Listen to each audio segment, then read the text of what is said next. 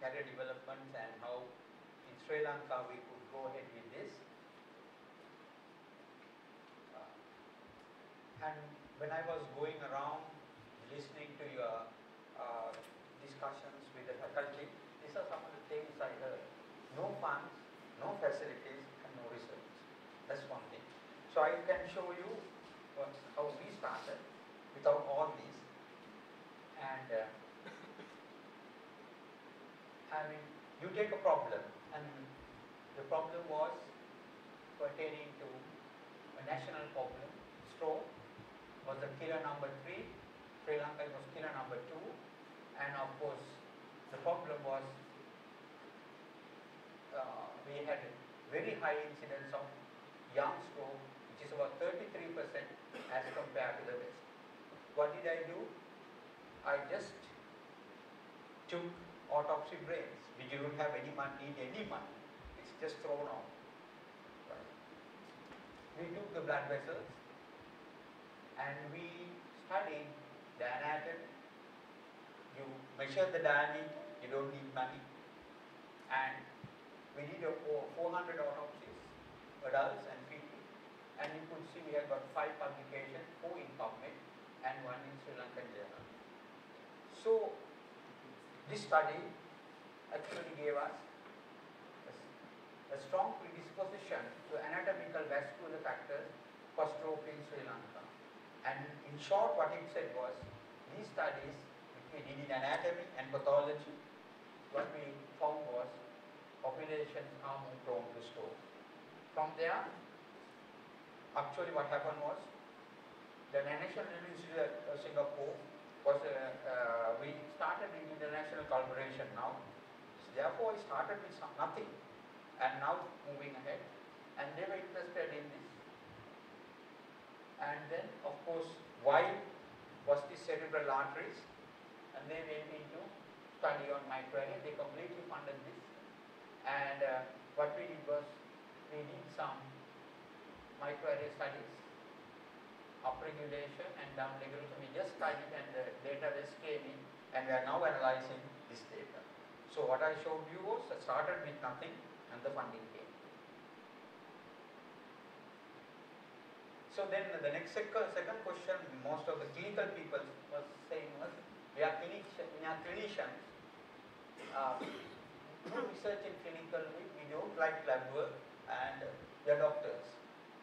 I mean, again, when you work, still you can do research. Only thing, your mind should be steady. I mean, from Dr.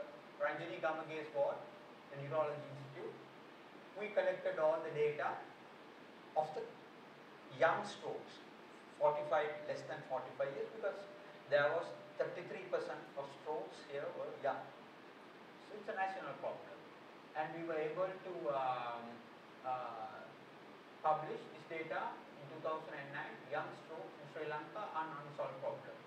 The conclusion we got was, 18% of these people had a family history, and 86% were female, and 70% there was no conventional risk factor. That took us into another collaboration, which is funded now by clinical neuroscience by the Imperial College London, and one of our students will be working on genetics of strokes. And we have got one publication already in BMC Medical Genetics 2011, and also we have just put up a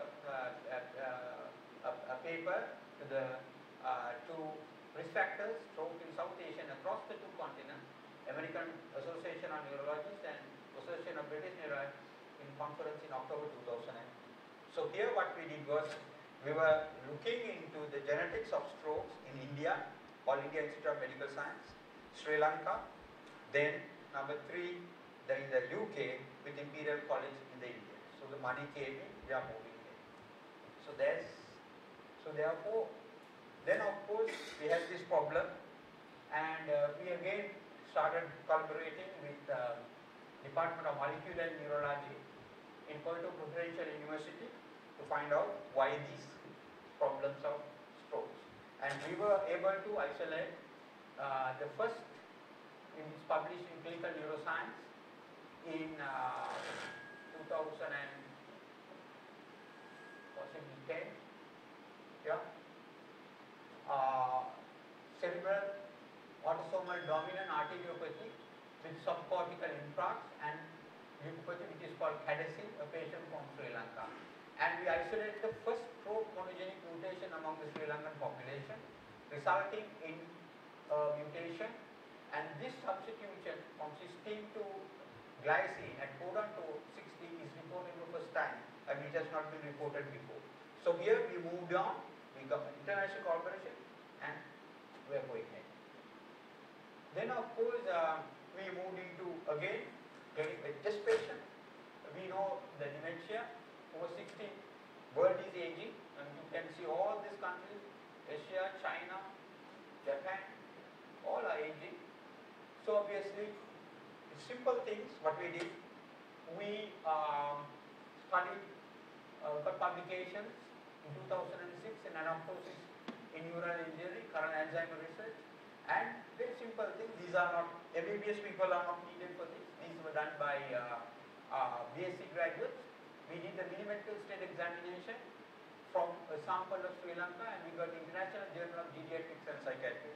That was in 2009.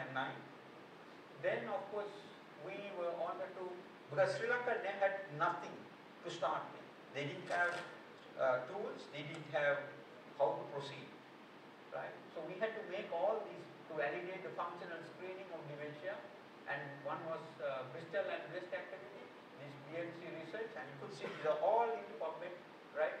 And validation of geriatrics depression scale, Indian Journal of Psychiatry. So these are all patients. You do it and you do it, that's all. You don't need money for this. Right. Then I could also hear some other participants were telling the faculty, we are having a holistic approach. It's a philosophy, and how scientific is the philosophy, and some of the students really presented very nicely today. And is it evidence based? If so, how? And here again, I would like to show we have a lot of natural products, and one of the areas we work was steel. And again here we went with the National University of Singapore, and we got funded again. What did we do? We did the therapeutic effect of flavonide. This was a PhD. Therapeutic effect of flavonide from Ceylon green tea on hypoxic brain epithelial cells. I mean, this was actually done in the lab of National University of Singapore. We cultured the human brain epithelial cells, and we demonstrated that the ability of Ceylon green tea is to display cerebral protective effect. We did a whole heap of things. We did biochemistry, we did immunohistochemistry, we looked for genes. I mean, all this is in public. You can just get. And where did we end up? We got the T-board made a statement, and they said this refers to the research work that have completed on health benefits of Ceylon green tea. The Sri Lanka T-board appreciated the importance of such a research study for the promotion of Ceylon tea, and it will contribute immensely for marketing of Ceylon green tea in overseas markets. C-Tester employs directly and indirectly over 1.5 million people in Sri Lanka. Hence, we trust that the results of our research work will be great booster for the industry in Sri Lanka. And since we published this data, we could see the green tea industry, which was dead, has now picked up and making money. I'm not, but the industry is good. So you could see some of the publications, natural products, a must for human survival in London, World Scientific Press, Journal of Therapeutic Effects of Flavonide from Ceylon green tea and hypoxic brain epithelial cells, and these are some of the natural products we have done. Then, what I want to say is, you have to bang and get the money to go ahead. You don't have to go to the government. I mean, and here we started histopathology, and we have in the department. I mean, actually we should have been given. I mean, this is my first dean to set the modern visual aids and television monitors to help the study of histology were all installed according to the visions of Dr. Anil De Silva. So I was the first lecturer, and this is what we have done, right? And so where did the money come? There was no money. Then of course we had to contact the Japanese aid, and I had to use my personal contacts, who was the President Jayawardena, who was the late President Jayawardena, had a direct access to the Japanese government, and these are all signed by him and Japanese ambassadors show my contribution, and we got a huge grant from Japan to get a go ahead. Right? Then from there, I mean National Institute of Health, USA, they came in when I was struggling, and my lab is as a result of the donations what we got from National Institute of Health to set up the first national brain bank in Sri Lanka. We have a phospho-imager and image analyzer, and we have set up, so you can see collaboration with National Institute of St. Limhan's, that is in Bangalore, India, University College London, Imperial College, George Washington, University School of Medicine and Health, and University of New South Wales. And 14 of my research assistants have received full fellowship in training abroad. I mean, this is one of the highest in the entire university. Right? As far as workshops are concerned, I have conducted as for development of human resources in 1999, 2004, 2006, and now this is the 2012. And we have got 33 resource personnel, except the 2012, from Australia, India, Italy, Canada, Hong Kong, Sweden, Netherlands, Korea, Japan, Singapore, USA, UK. And we have trained 121 participants, Sri Lanka 103, and 18 from neighboring countries like Bangladesh, India, Pakistan, Singapore, Thailand, Sweden, and we have got double grant sources, right? So obviously you could see with the ambassador of Robert O'Blake from US, and they gave us the equipment, and we set up the neuroscience laboratory. And then this is the first, you could see Professor John Nichols, who started in 99 the ball rolling, and this is he was the president of IBROOK, Professor Albert Agayo, and we have Professor Ken Muller, who was Professor Nicholas was talking, right? And so therefore, I mean, if you hit at the door opens. Then of course, one of my study students, what is now doing a PhD, actually completed a PhD, and that is we have collected 76 cases of autopsy brains, and we have collected 42 from India. So it's a joint study between India and Sri Lanka, and this is some of our work, right? And this is not a medical person. We did the pathology, and you could see the detailed pathology in Sri Lankan brain. Number A is a no clinical history, but neuropathologically only confirmed to Barak stage 5 and C, and the characteristic needle tangles and murate amyloid glands. So B, clinically diagnosed for 12 years with Parkinson diseases, but actually it was not Parkinson, and it was supranuclear palsy. So ultimately, this is in Sri Lanka. This is some of the work we did in Indian brains, right? And what is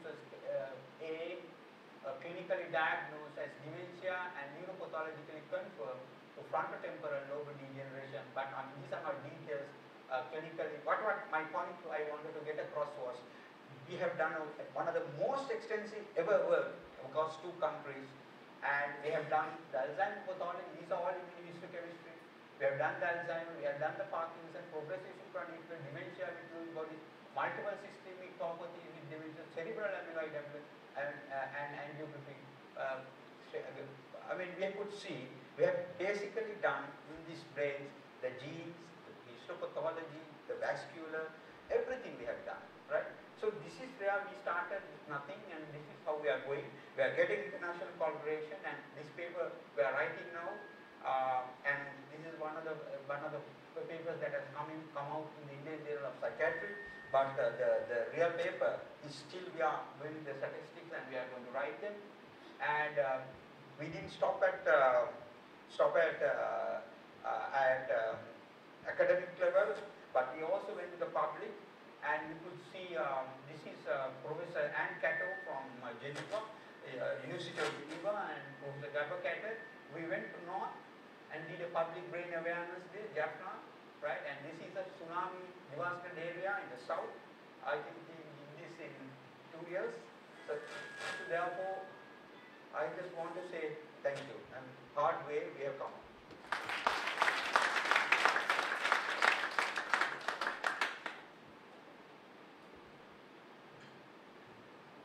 So we can direct questions when we finish with this session.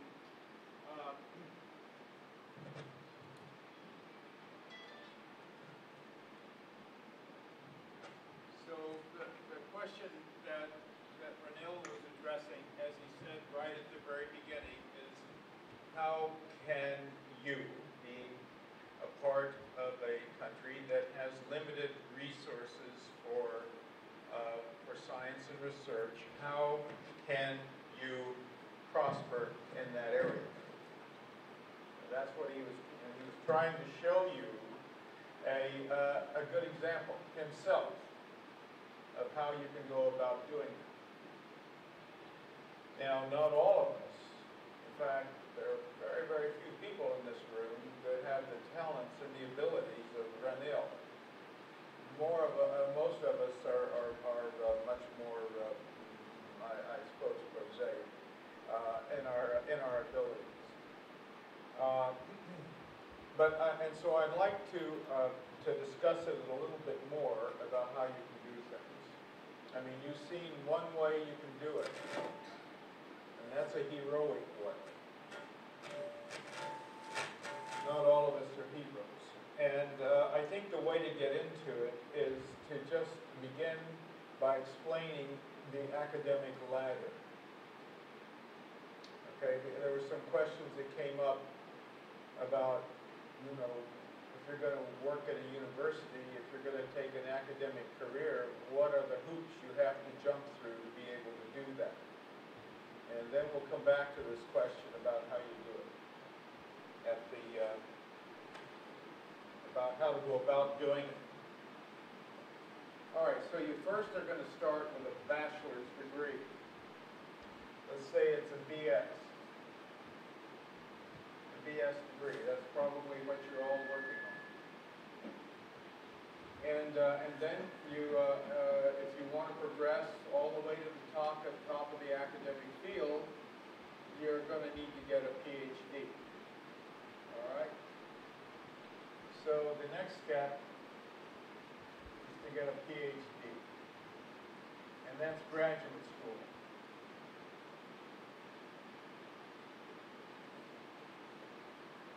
Now, it depends on where you're working, what country you're working in, and you're going to get the PhD from.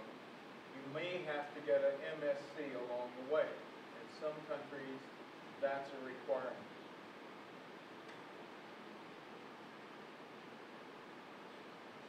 But in others, like the United States and many countries in Europe, you don't have to have an MSc. In the United States, you just go straight to the PhD in science, in biology, particularly. If you were in the arts, that would be a different matter. Okay, so for the PhD, it's going to, on average, in the United States, it takes about 6 years.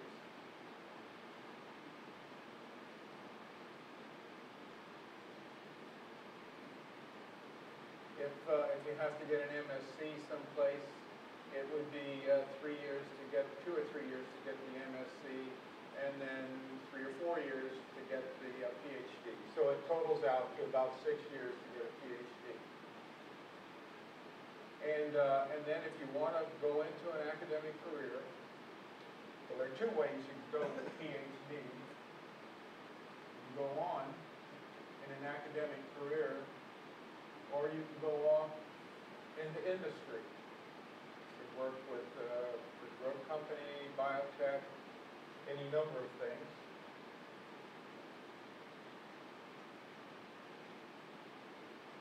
And perhaps all of you know someone who's gone in, no, actually you can't go into industry here. You have a very hard time going directly with a PhD into industry. I mean, sometimes you can do it, but industry wants you to have a postdoctoral training, just like academia does.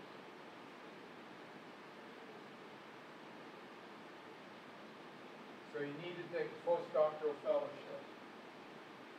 And that's anywhere from 3 to 5 years.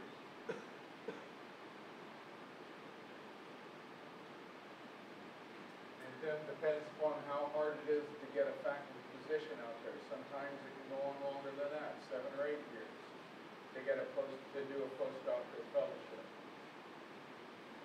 And then from here, you can go into industry. Pretty easy.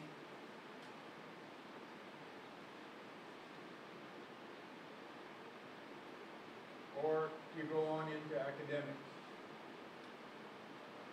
And the first step from a postdoc is to become an assistant professor.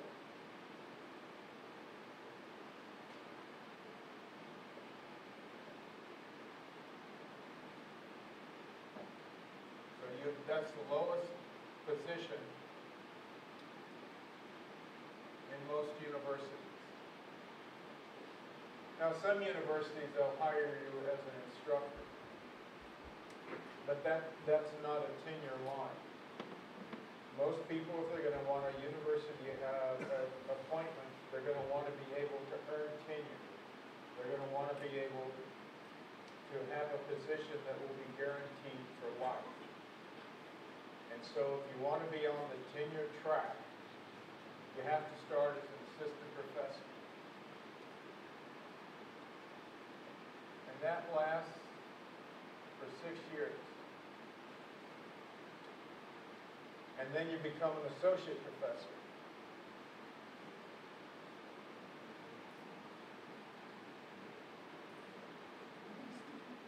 And with the associate professor comes tenure. And what tenure means, that the university says that we are hiring you forever, for the rest of your life. You're going to have an income, unless you really screw up. If you don't show up for classes, if you just stay at home, if you don't do your job, then they can rescind that. But if you're ordinary, just get to do your stuff, then you're going to have a job. And then about 5 years after that, you become a full professor. And that's really the top of the line.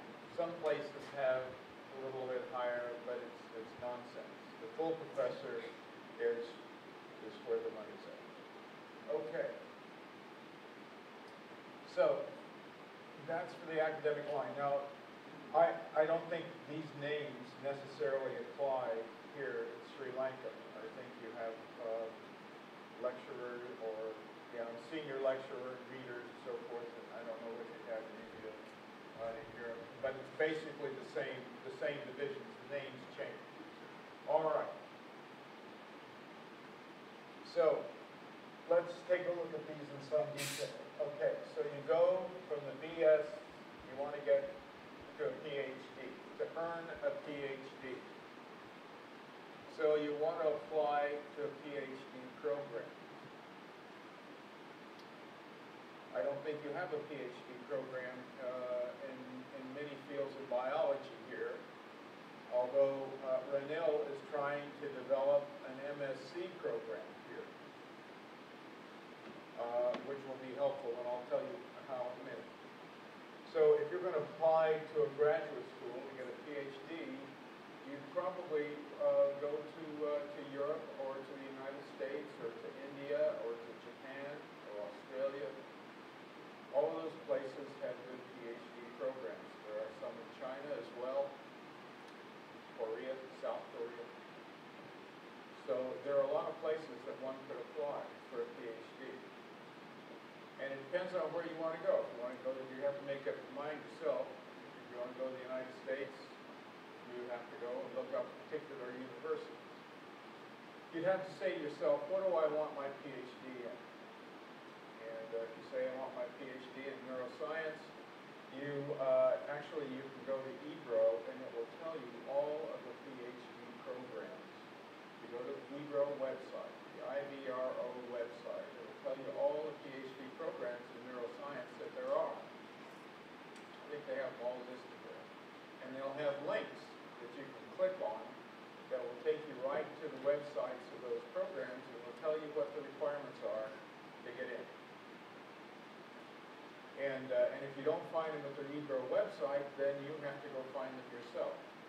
You can pick universities you've heard of. You can pick Harvard or Stanford or Colorado State or Hebrew University. You can pick any university you've heard of, you've read about. You go to that university's website, type in neuroscience, it takes you to the neuroscience program, and it tells you what's required to get in to the program. And then you just fill it out. You're going to have to take a graduate record exam. Typically, you're going to have strong letters of recommendation. You're going to have good marks in school. So, I mean, those are all, I mean, that's, grades are going to count. GREs are going to count. And letters of recommendation.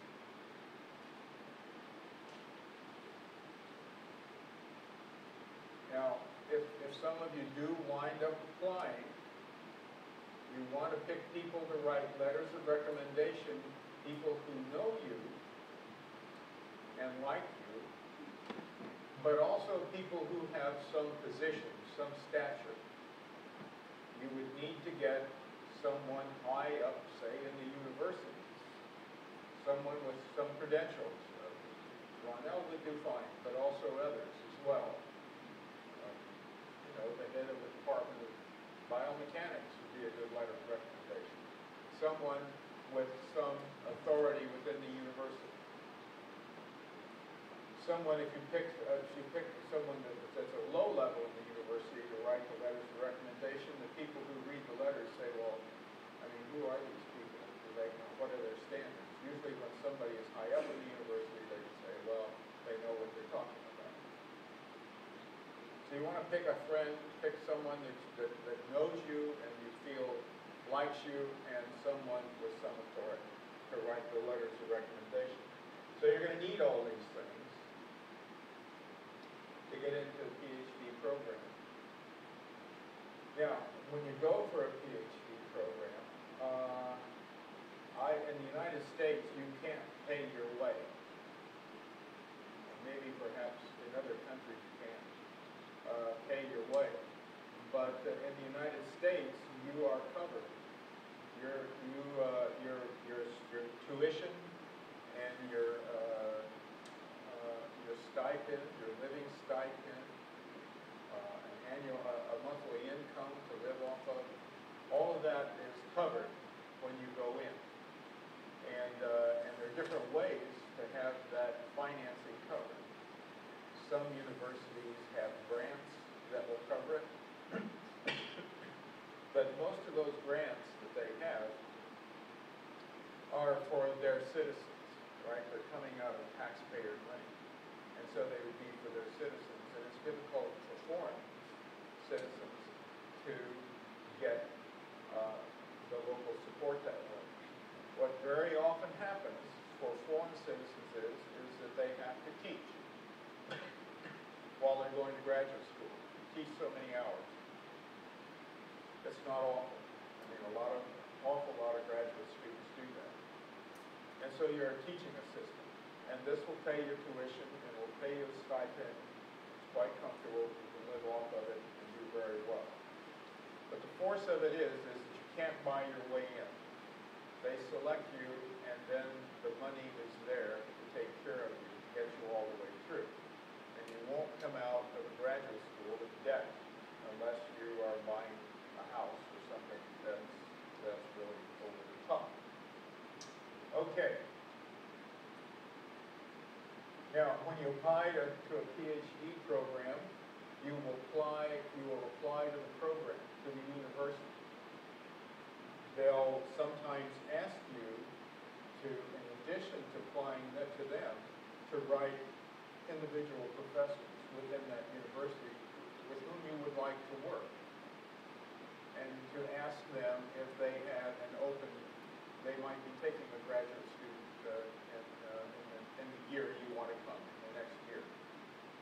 to establish some kind of contact. Tell them that you have read about their work, refer to the papers that you have read, and that you would like to work in their lab to learn how to do what they're doing, and to get some response back from them. Now look, all of us, at least once or twice a week, get emails from students in countries like Sri Lanka or elsewhere that will say, I want to work in your lab. I really am a hard worker. I'm bright. And you can tell, though, that they don't know a thing about what I'm doing. They don't have the slightest idea. And frankly, I can tell from what they're saying, what little that they've done, is that they're not even suitable for it, and I just believe it. You have to show that you've actually read what it is that lab works on, and indicate that you want to work on that. Okay. Now, another thing that's going to be important in getting into a graduate school is you're going to need to have some research experience to get in. It's really hard now for people to go to graduate school in the United States or Europe, my guess is also in India, unless you've had some kind of research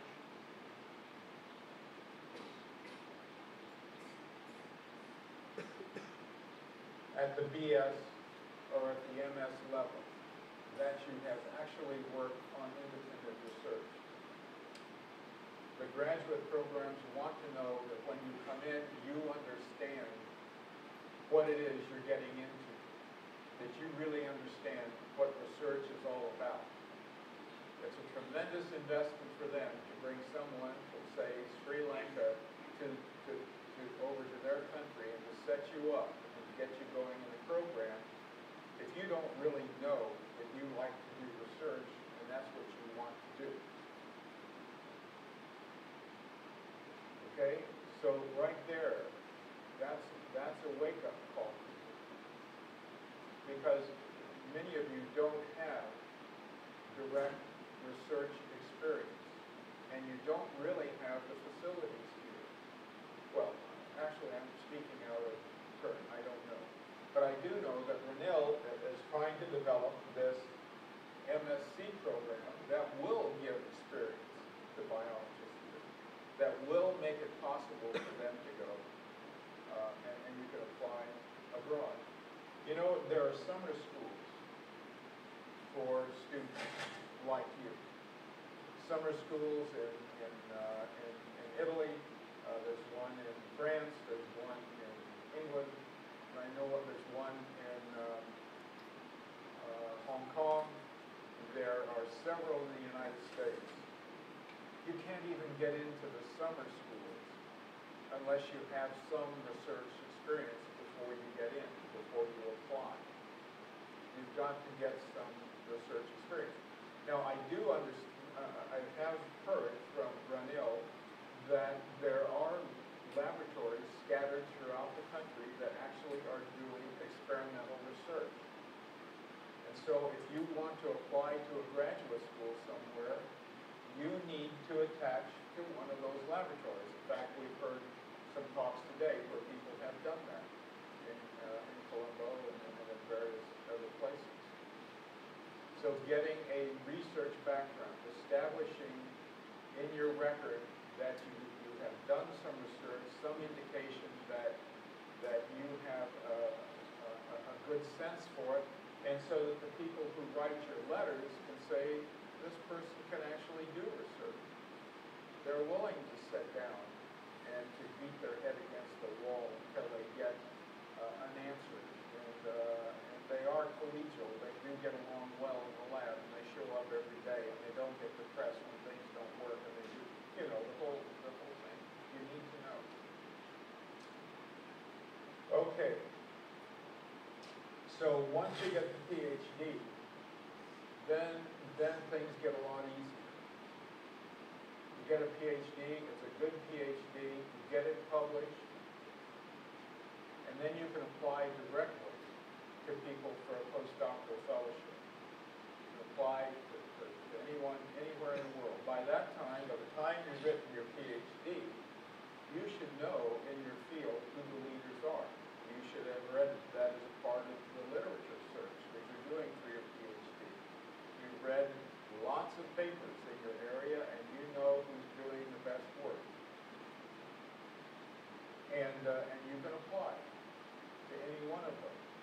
And if you're and you should be, as you're earning your PhD, you will attend meetings in Singapore and in India and in Europe, perhaps anywhere on the Pacific Rim.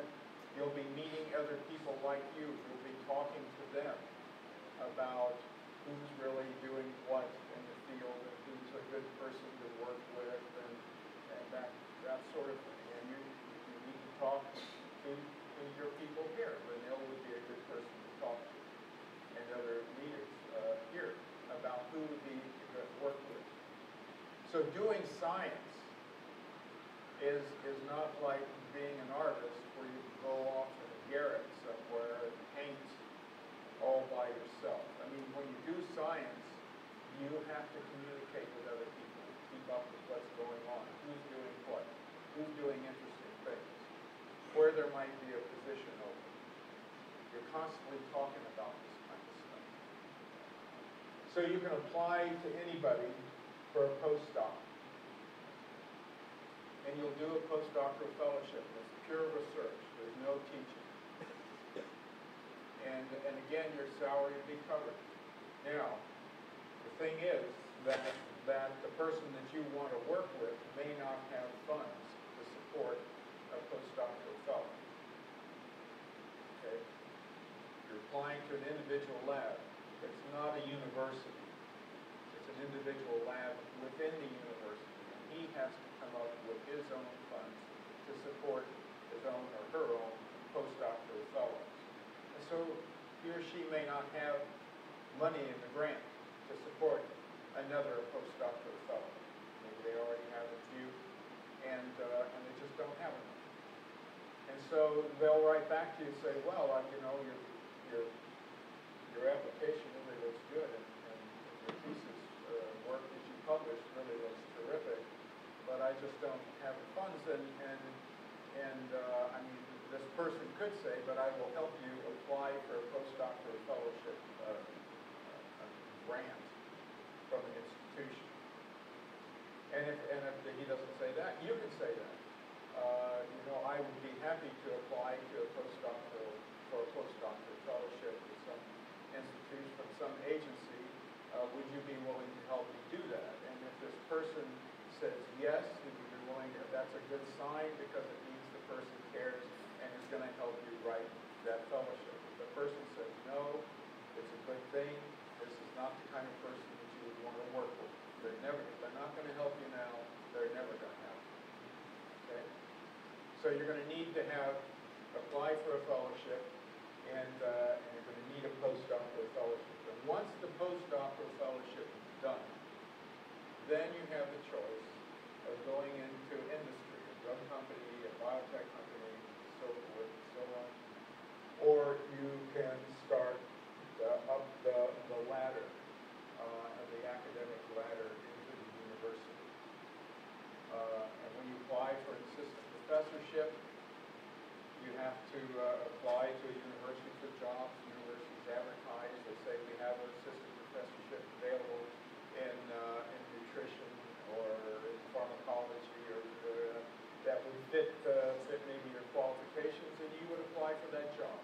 And again, you'd have to have letters of recommendations, and the same rules would apply. You want to get the letters from somebody who knows you and people with some prestige.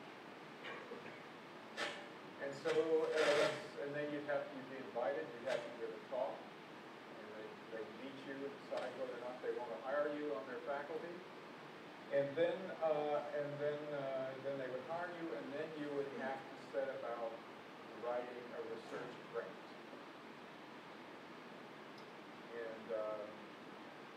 And so you would have to apply to an agency that could give you a grant.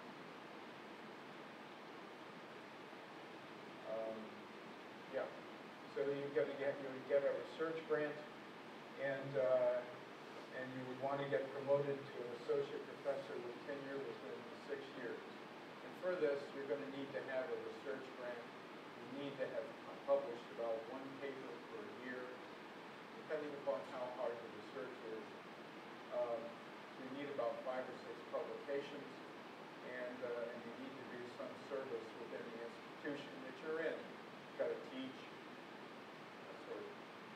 And then you get your professorship with tenure, and then you keep publishing, keep bringing in the grants, you get an international reputation, and you become a full professor. Okay, so those are kind of the realities if you're thinking about going further east, north, or west to go to graduate school somewhere. And if you're thinking about a career in academia. So again, the best bet, I think, for most of you is to look for somebody here in the country that you can get research experience with. And if you have already done some research here and it's been published, you're in a pretty good shape to go out and go to graduate school in another country.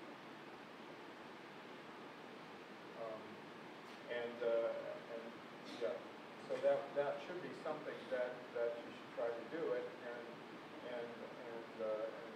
wish and do everything you can to help Renil get this MSc program off the ground, so that there will be a broad training program for young people to be able to go and get the results. Now, finally, I want to say that if you're going to leave the country for training, that there are going to be some of you that are not going to come back. That's just the way it is. And the reasons for that are many. I mean, many of you will leave the country single, and while you're doing your graduate work or a postdoc, you're going to get married, you're going to have kids, and you're going to weigh, well, my kid's going to be better off growing up there or here. Will my spouse move here, be happy? So you got problems, and very often people don't come back. But the hope should be that you will come back, and eventually will come back. Because that's the only way things are going to improve here, is by you going out and then coming back and bringing what you've learned to Sri Lanka to make it strong. It seems to some of us that the way to do that would help it, is if the government here would fund graduate students to go abroad to universities and get PhDs or postdoctoral training, with the understanding that if they got the funding, that they would have to come back. And that works for some South American countries to some extent. Okay. So Renil, did you want to say anything about the master's program that you have in mind? Is it far enough along to be able to say anything at all about it?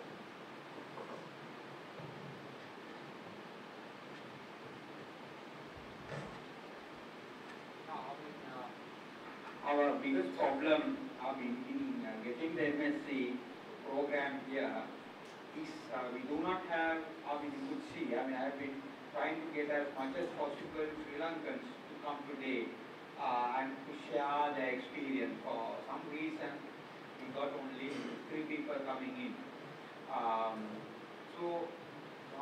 We have a big problem of human resources, and I'm very thankful. Professor McMahon has been kind enough to us to help us with writing the grant proposal, so that we could get at least some other faculty from outside, and India is so close by, and India has done wonderful research, and we can get some of the Indians to come in. So therefore, it will be my next, task would be to get the funding, and we might get some funding from the university and the UGC, as Vice Chancellor agreed. So obviously, I mean, it's a huge task because there is a big problem. We have the facility. I mean, equipments they are spotted everywhere. You name it, PCR, what it is, sequences, real-time PCR, confocal, everything is absolutely underutilized or not utilized at all. Equipments are scattered throughout this country. The problem we have is the human resources. So if we can get that bridge from the ISRO or from NIH, I mean, then of course, I mean, as I have shown a way through, the Sri Lankans would be able to master a progress in this area. Right. Thank you. Okay, so there you have it. It seems a little bizarre if you think about it, and it will probably occur to you later on today that the university here has gone to the trouble to bring us in to tell you about the marvels of modern neuroscience, and you have sat here for more than a week listening to the marvels of neuroscience and the things that can be done, and then at the end to have us tell you, well, you can't do that. And that's not our intention at all. Our intention is to turn you on to all of the possibilities of science, to get you excited about it. Because you can find a way. I mean, Ranil found a way, and it's in your hands. And there are going to be some of you, like Ranil did 15 years or so ago, who are going to be so stimulated that you're going to find a way to make it happen. We're just saying that the road is tough. Did you want to say anything about India? I mean, since so the system in India is very similar. If you want to apply to graduate school, and other than the fact that we don't have the national level graduate record exam, which is an international exam, other than that, the application procedure is much the same. You have to write to a university, you have to find out as to how to apply for admission into a PhD program. We don't really have any university in India that gives an MSc in neurosciences. There are MSc programs in many, many universities, but as far as I know, there isn't one which is specific as an MSc in neuroscience. There's one actually in Jayewardenepura University. Oh, Jayewardenepura University gives one. Yeah, I wasn't aware of that. Yeah. So that's the only place that will do that. But each place has its own requirements as to what they will expect in terms of your qualifications. Like for an MSc program, you would require a BSc. For a PhD program, you might require a BSc and an MSc. So you'll have to find out as to what the requirements are. Now, in the TI of our Tata Institute of Fundamental Research, which I work for, we are deemed a university, and we have our qualifications for a PhD are a basic degree in any branch of science. Now, if you have an MSc, you come in at some level, and if you have a BSc, you come in at a different level. But it's a bachelor's degree in any branch of science, basic science, or an applied science like engineering or medicine or anything. So as long as you have a background in some science, you can apply to this. But that is not true of all places in the country. Some places will say that you need an MSc in some specific disciplines. That you will have to check.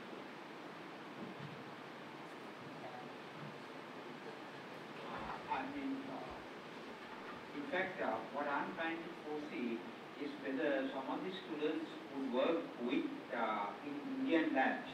Because we have a problem about resource, and I took this matter up with the foreign ministry and the minister himself. And the next time with the Sri Lankan, because there is in the Sri Lanka found by the Indian government, is putting a lot of money into that. And so we want to see once the High Commissioner Sri Lankan High Commission in India comes to Sri Lanka next time, which there is going to be a discussion with me, and and see how we could sign up a MOU with either the Indian Academy of Science or whatever way, and where Sri Lankan students could go for some project during the MSc or PhD or whatever it is. So they have, and the minister himself agreed that they will see the possibility once the ambassador is in Sri Lanka. Okay, so I think we've just about exhausted this topic. If any of you had any questions, now's the time to answer them because we're not going to be here much longer. So do you have any questions about what we've said so far? I hope I haven't ended this on a downer. It's not a downer. I mean, you have a good example of how this all can lead to success. So Ranil, did you want to hand out the certificates? Now it's a closing ceremony where we have to award the certificate of participation, because this place is a bit crowded and it takes some time. We thought that we will have it at downstairs. So the camera will go, and then after that please follow the camera, and then we'll have the ceremony.